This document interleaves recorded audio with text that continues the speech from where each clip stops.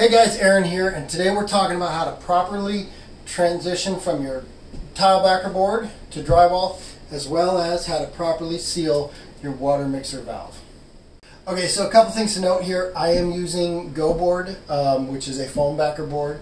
There's several different models of this out there. I'm not going to go over all of them right now, but this process will work with all of these. And I'm using a moisture resistant drywall, which I suggest using definitely when you have a tile or tub installation going on. But we do not want to use drywall mud, because that drywall mud will eventually break down and the tiles could eventually start falling off. So we're going to go through the process of how to properly fill this in and properly transition. Alright, so as you can see here, we have our GoBoard and we have our moisture resistant drywall. This could be anything. This could be cement board, any kind of tile backer board would be fine. If you want to see how I installed this, I'll have links to those videos in the description below, and it'll explain what this is and everything like that. So what we want to do here is we actually want to use thin set, because like I said, we don't want to use drywall mud because it will break down if it gets wet. The thin set will not break down as quickly and will maintain. We also don't want to use regular tape, because again, that's paper, it will break down. So what we're going to be using is an alkaline mesh tape, which is going to be the same that's used normally for cement board, things like that. So you can find it in the drywall section. But like I said, we're going to go ahead and come over with our thin set, smooth this down, and then we'll cover it with mesh tape. So we'll show you how to do that right now. Alright, so the first thing I'm going to do is I'm going to do like I would my wood drywall mud. Just going to put this on there, fill in my 1/8 inch gap here, spread this down.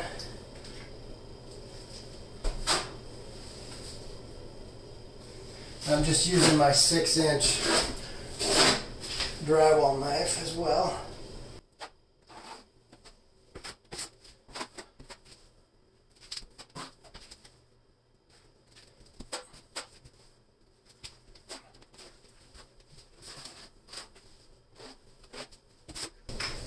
Alright, so the next thing I'm going to do is I'm just going to take my tape, and again, you can put the tape on first if you want.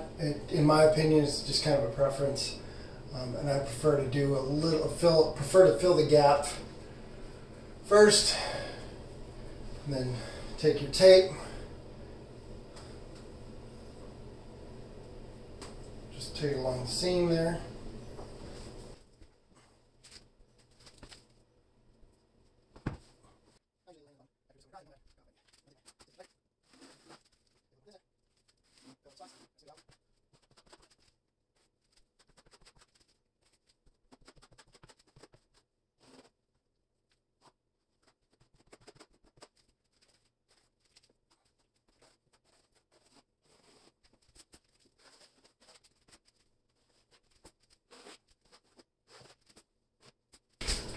Now, like drywall mud, this can be sanded down.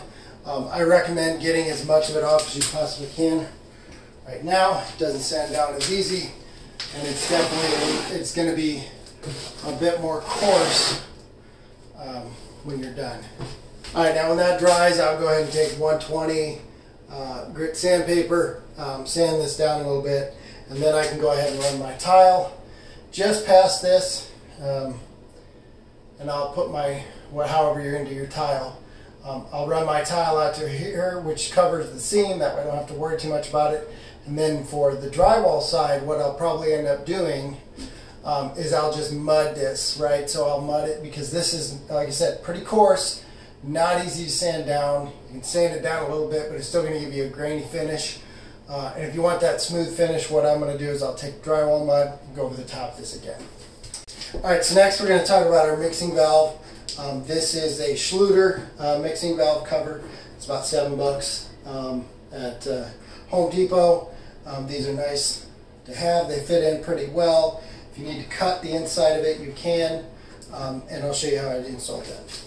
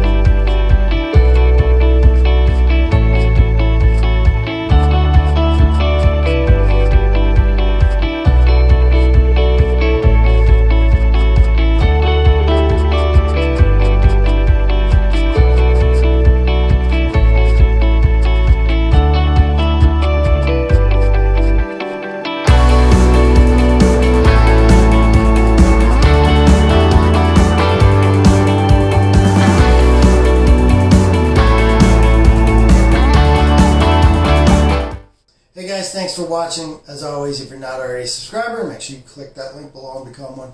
Also, make sure you hit that like button and help us out with the YouTube algorithm. We've got lots of great content available for you, and we're always coming out with new stuff. So if you have thoughts on this video or things you'd like to see in the future, make sure you let us know in the comment section below.